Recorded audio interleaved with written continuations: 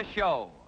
I Married Joan, America's favorite comedy show, starring America's queen of comedy, Joan Davis, as Mrs. Joan Stevens.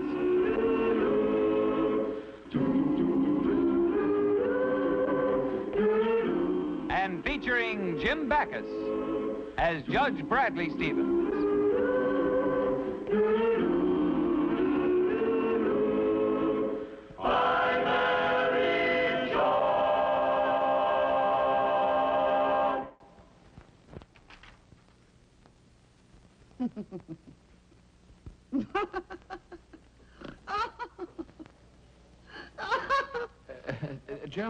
Johnny, what's so funny?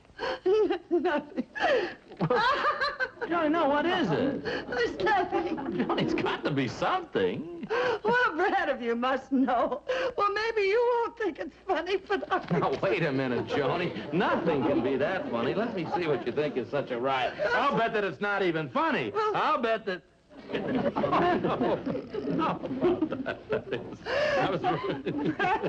I'll have you know that you're laughing at the ladies' hairstyle of the month.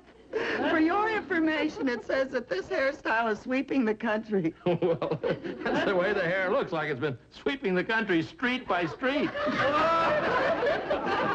See, Brad, I wonder how this would look on me. How do I look, Brad?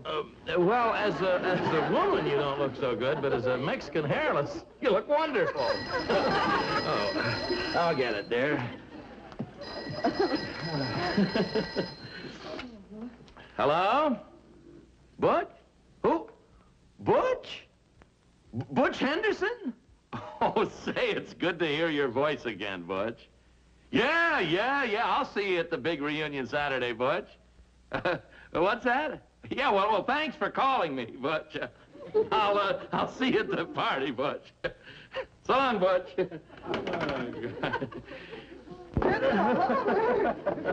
Easy does it. Oh, Mrs. Stevens, your hair is simply magnificent. Soft like silk. Oh, Fletcher, I'll bet you tell that to all the women. Yes, I do. It helps business. I think we're ready for massage now. Tell me, Fletcher, do you give that new panda haircut here yet? Oh, yes, of course. Well, my husband and I saw a picture of it in a magazine last night, and I'm telling you...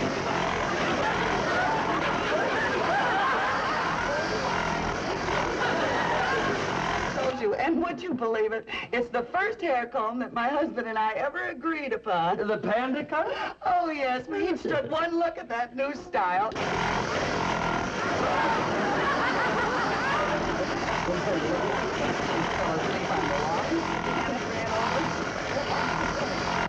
So I said I was going to get one for the college reunion. May I compliment both you and your husband on your good taste? Well, after all, Fletcher, one look at that panda cut is all you need. That's very true, Mrs. Stevens. Shall I proceed to do the hair now?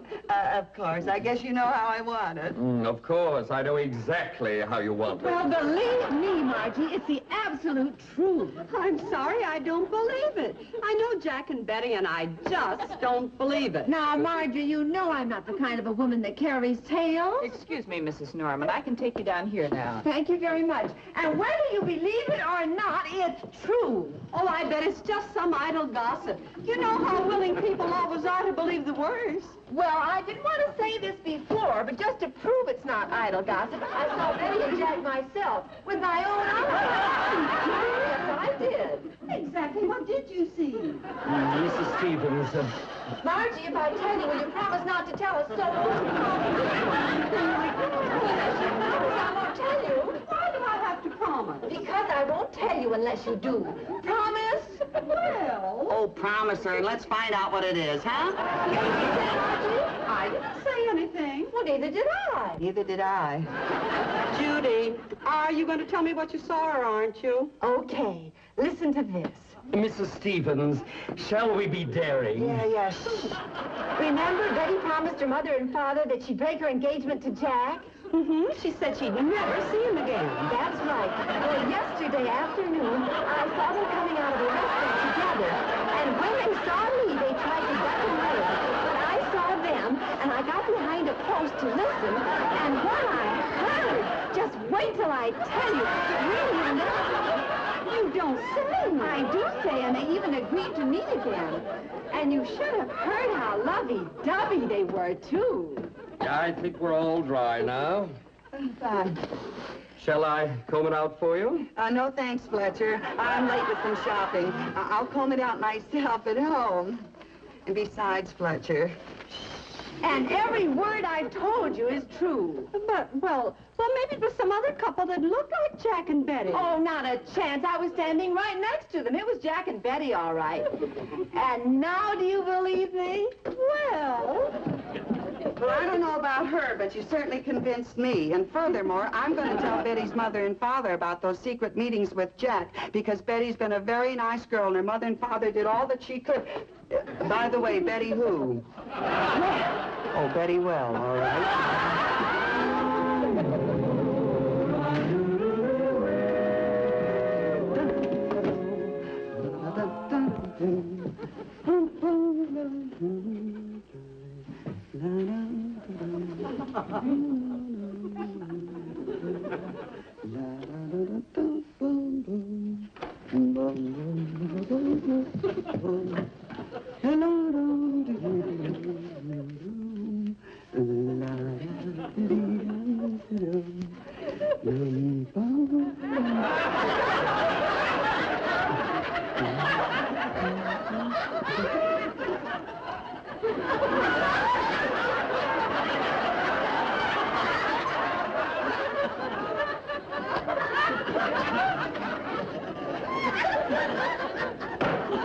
I've been robbed!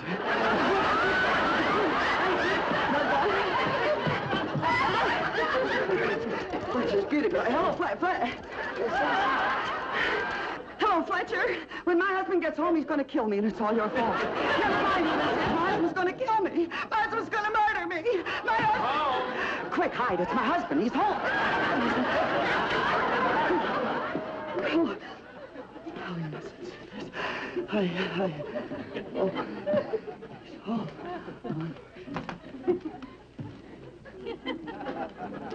Hello, lover. Oh, hello, honey. What's new, dear? What's been going on? The question is, what's been coming on? Brad, Say, that's going to be some reunion Saturday. I was talking to Butch Henderson again today. That's fine. You know, talking about Butch brings back memories. Will you ever forget that end-around play against State? I cut around end, and Butch cut to tackle, then Butch cut around guard. Brad. Yes? Speaking of cutting... Yes, dear? Speaking of cutting what? I just remembered I better start cutting the meat for dinner.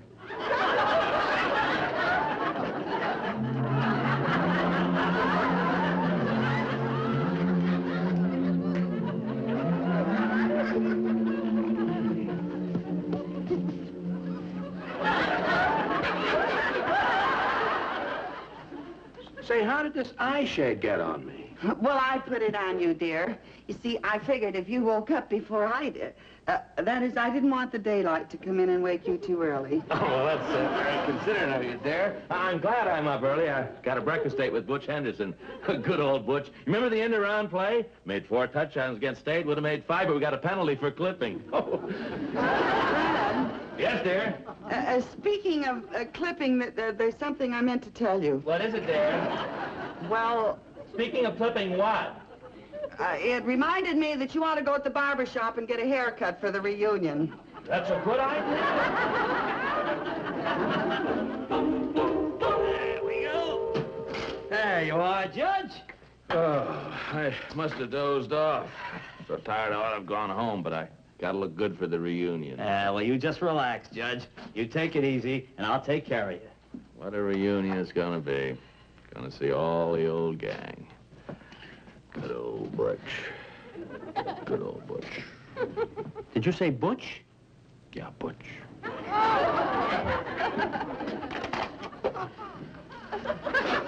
Butch, huh?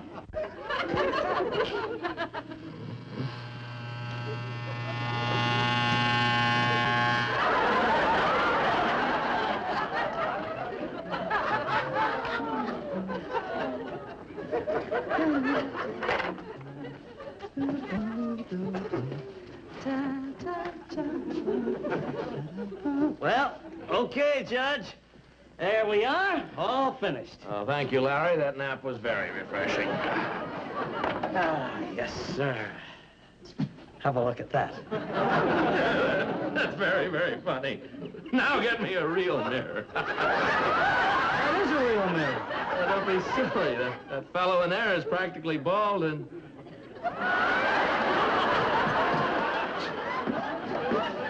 Larry! That's me! Oh, my head. I'm scared.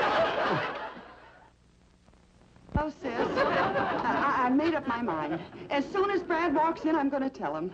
Well, I can't keep this horrible haircut a secret any longer. I'll call you later, dear. Hi, honey. Hello, dear. Brad, I've got something terrible to tell you, but I might as well say it. Oh, I've got some terrible news for you, too. It's about the haircut. The haircut? But how could you... Oh, Brad, it's the most awful haircut in the whole world. Yes, I guess it is. You mean you know about the haircut? Well, naturally, I was the first one. As long as we both know about it, I guess there's no sense hiding it any longer. I guess not.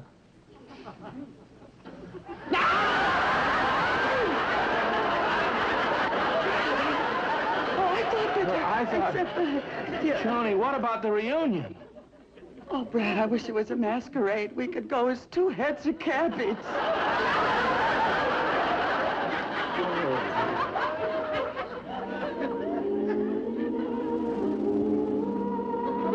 Joni, you know something?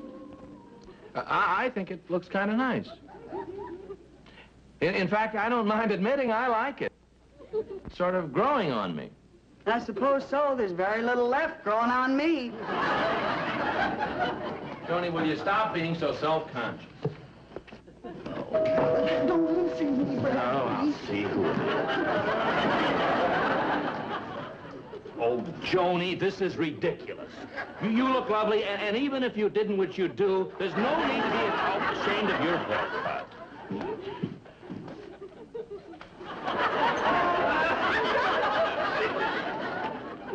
Telegram for Bradley J. Stevens. Thank you. You gone? Yes, dear, it's just a telegram. Oh. So nobody has to be ashamed of his haircut, huh? Well, I mean, yes, it's sort of... Yeah, I know. It's not that you're ashamed of your haircut. It's just that you're so proud of your hat. Yes, I am not ashamed of my haircut. It's just sort of a force of habit, you know. I'm getting used to my butch haircut, and I like it, and that's the way you should feel about your hair. Yeah, sure. Now, who's telegram from? The class committee confirming our reservations for the reunion brunch, the faculty tea, and the dinner dance at night. Boy, what a day that's going to be, Joni. I'm not going, Brad. Joni, you mean you're not going? The old college friends, Joe Bigelow, Butch Henderson, Millie Halliday? Don't you want to see the old bunch? I'm perfectly willing to wait until the next reunion. I will not allow myself to be laughed at, especially by all my old friends. Oh, stop being silly and stop exaggerating. I'm not exaggerating. I look ugly. Joan, you don't look ugly. You look nice. You look attractive, yes. You look beautiful. You look glamorous. There I am, back to ugly again. It's no use, Brad. I refuse to show myself in public until my hair grows in. I'm telling you, I wouldn't allow... Hi, Brad. I just got my wire from the reunion committee. Yes, I know. So did we. How much you suing the barber for? It wasn't the barber's fault. I fell asleep in the chair. Judging from the results, he's the one who fell asleep. Yes, very funny. Have your laugh. I happen to like it. Hello, John. What was that? That's Joan. She got one of those new panda haircuts, and she thinks she looks terrible. She says she's not going to the reunion. Well, if that isn't a ridiculous reason for skipping a class reunion. Besides, why should Joan think that a haircut could make her look... Does it? I think it looks fine. Well, in that case, put your foot down, Brad. Make her go. Show her who's boss. You're absolutely right. I'm going to be firm. Atta boy, Brad. I'll see you at the reunion. Bet you will, Charlie. Joan, come here. Ron? Yes. Now, about the reunion. You're wasting your breath. We're not going. Oh, yes, we are. Oh, no, we're not. Oh, yes, we are. I'm a mild, easygoing man, but I've got to make a stand someplace. We are going. We are not. Yes, we are. It so happens that I know something about the law. And as your husband, what I have to say is positive, precise, and permanent. And as your wife, what I have to say is poo, pa, and poppycock. And back to poo again.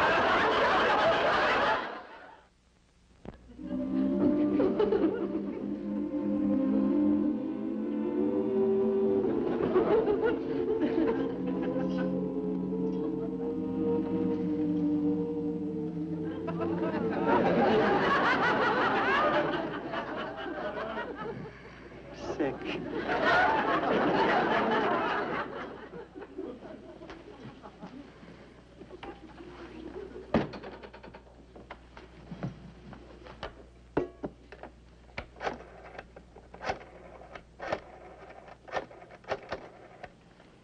Mr. Bigelow, oh, Joe? Hello, Joe. This is Joan Stevens. Say, forgive me for calling you so early in the morning, but I'm afraid Brad and I can't go to the reunion today. He's sick. He sprained his head, ankle. We're awfully sorry, but we'll see you at the next reunion. I know it's in 5 years. That ought to be just about right. Okay, bye.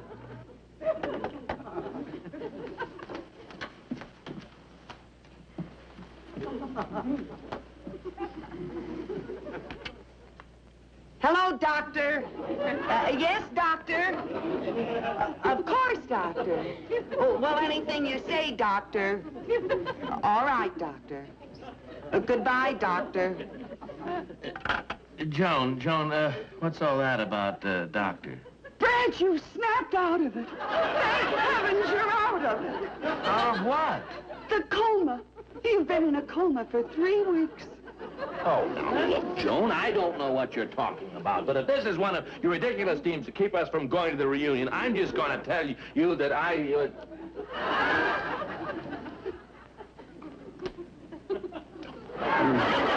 I am sick.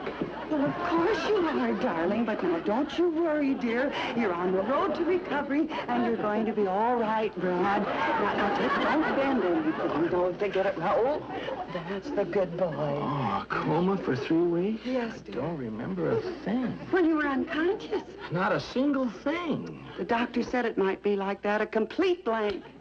Joan, we missed the reunion after all. No, we didn't. We were there. We were? Yes, dear. I guess that knock on the head must have blotted that out, too. That's where you had your accident, at the reunion. Well, what happened? Well, you were showing the football coach how you and Butch Henderson used to work the end-around play. Butch handed you the ball, and you ran around right end and crashed into the opposing halfback, which turned out to be a cement wall. In the head? Ooh. But up to then, everything was just wonderful. You had the time of your life. I did? Yeah. Tell me what happened. Well, all the old bunch was there. It was Frank Higgins and Mildred Halliday, Butch, of course. Good old Butch. And Johnny White, Louise Monahan, they're married. And Phil Benswager, he's in the insurance business now, doing very well, too. He got off fat. Look, honey, tell me about little Mildred Halliday. Oh, she's just as cute as ever, really. But does she talk a blue streak? Oh, Brad, but when you made that speech at the dinner dance, I was so proud of you. I, made a speech? Yeah. Oh, yes, it's all coming back now. The speech, the good time, the old bunch. Joni, aren't you glad you didn't let your haircut keep you from going to the reunion? Oh, my poor Brad. Oh, sweetie. You know something, dear? It hasn't grown much in 3 weeks. As a matter of fact, it hasn't grown at all. Oh, well, I had it cut again yesterday. I knew how much you liked it, and I thought that it would be nice that when you came out of your coma, I looked just like I did when you went in the coma. Sweet song.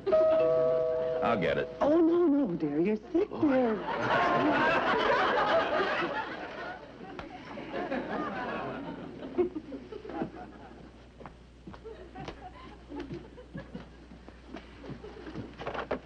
Hi, Joni. Oh, hi, Mabel. Joni, look at you. Aren't you getting ready to go to the reunion? We were there 3 weeks ago. What? Well, that's what I told Brad. He thinks he's been in a coma for 3 weeks. But, Joan! I refuse to leave the house, Mabel, until my hair grows back. Oh, Joni, your hair looks gorgeous. I told you a dozen times I just don't believe one word of it. Now, please, Mabel, be a pal, will you, and help me put this trick over on Brad, huh? But, Joan, Oh, look what you brought the patient, dear. All we have to do is keep him in bed until tomorrow, after the reunion, and then I'm safe. Come hello, Brad. I brought you these flowers. Oh, thank you, Mabel. How do you feel? Well, pretty good, considering what I've been through. Must have had you all pretty worried for the past 3 weeks, huh? Not me. I mean, I wasn't worried because I knew Brad's tremendous will to live would pull him through. And my nursing. Well, whatever it was, it certainly did the trick. You know, I'm getting to feel better every minute. Brad! Brad Stevens! Brad, you old son of a gun, where are you? That's Butch Henderson. I'd know that voice anywhere. He's getting delirious. No, I'm not delirious. That's good old Butch. I'll see what is, dear. Just be quiet, that's all. Well, okay. But, Joni, I thought you liked your haircut. Oh, yes, I forgot force of habit, you know. Just be quiet. Hey. Joe, hi, Johnny. Well, how are you, Johnny? Say, when we heard that good old Brad couldn't make the good old reunion, we decided to come right here and see him. See you, too, of course. By the way, where is good old Brad? He's in the good old bedroom. Right in there. Oh, but I'm sorry you can't go in there. You see, he can't be disturbed because the doctor says he's got to have... We've got to see this boy. Oh, in there.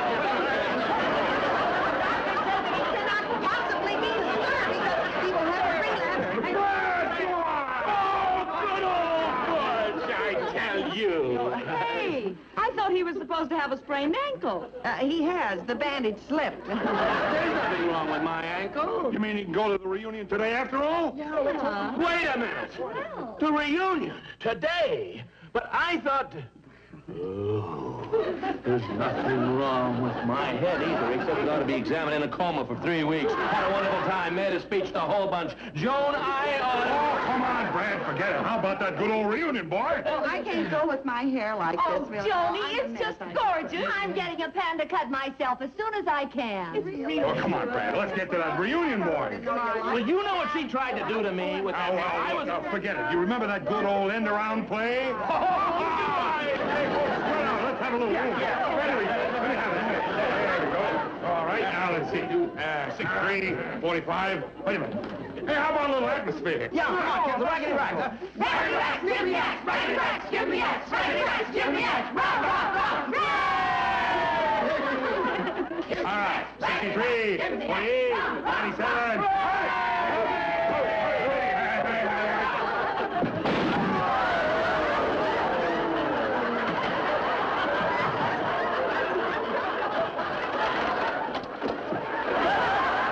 Oh, you folks better run along. This really may take 3 weeks.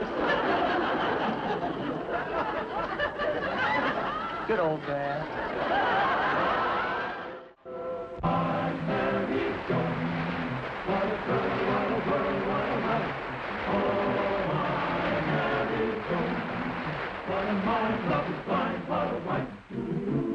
Gideon gay, all day she keeps my heart laughing, never know where her brain has gone. To each his own, and deny that's why